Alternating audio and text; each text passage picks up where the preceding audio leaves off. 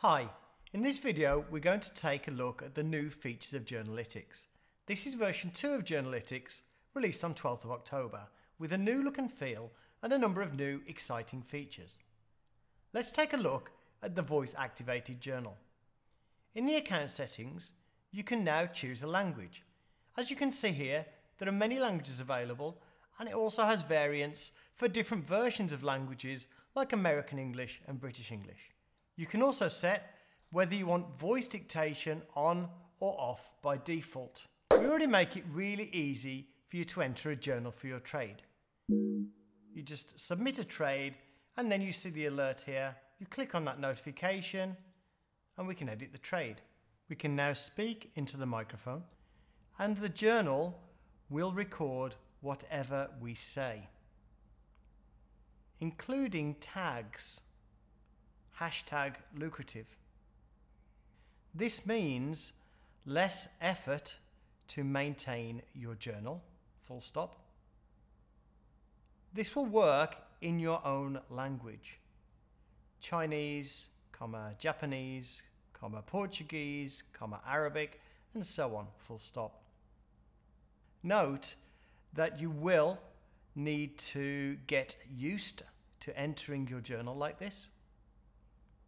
You do need to pronounce words clearly, whereas in normal conversation, it's natural to skip letters at the end of words, full stop.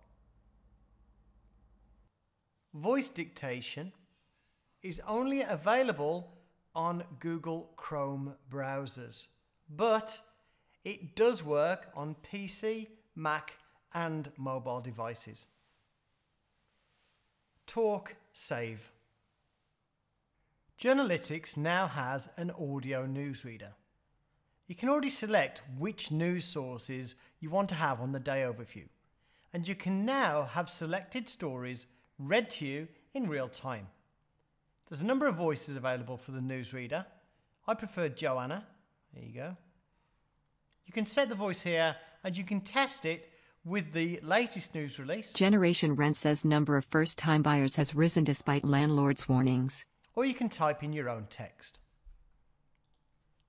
Over on the day overview page, you can see here, we can switch the audio on and off.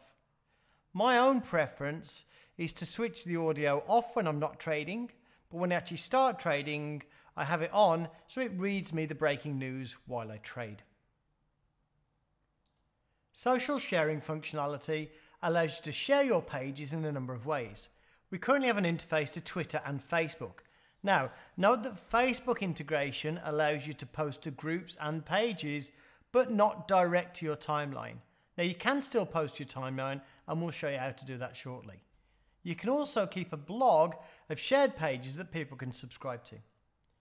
To set up social sharing, just go to Account Settings and Manage Social Accounts.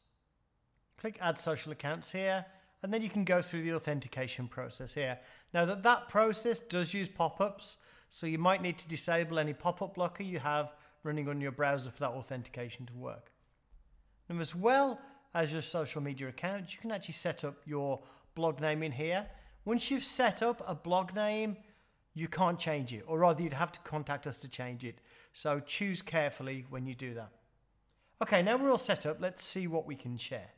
So we can share trade notes, we can share a day overview, we can share a calendar, we can share my dashboard, we can share a leaderboard, or my trades, or we can share a leaderboard. Whatever filtering you have set on that page at the time you share it will be included on the share. So you could have a dashboard, for instance, looking at the last 3 weeks trade, just the S&P and the NASDAQ. Account numbers and people's names will not be visible for security reasons. To share something, just click the social share button that appears at the top right of any page that allows sharing.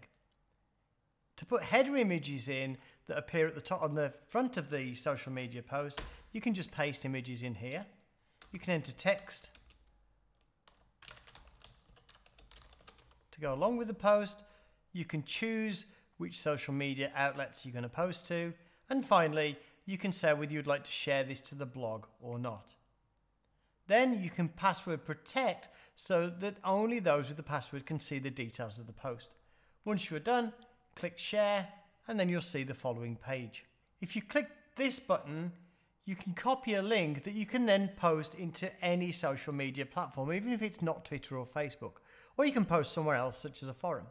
Don't worry, you can get this link again if you forget. This post is now shared on Twitter and Facebook. We can see in the post a link here to the post itself. There you go. If we want to share the post manually, even after the event, we can just copy the link and put that directly into our timeline.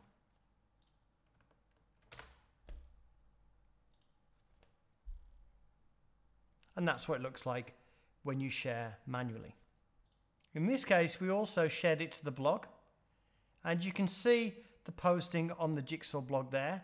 You'll see that the blog name is app.journalytix.me/blog, and then the blog name that you put into your settings.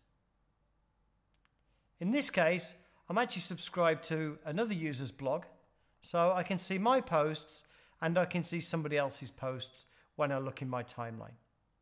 I can click here to see their shared content. If I wanted to share that content on again, I could just copy that link and also post that to social media. So that's a summary of the new features in Journalytix version 2. Thank you.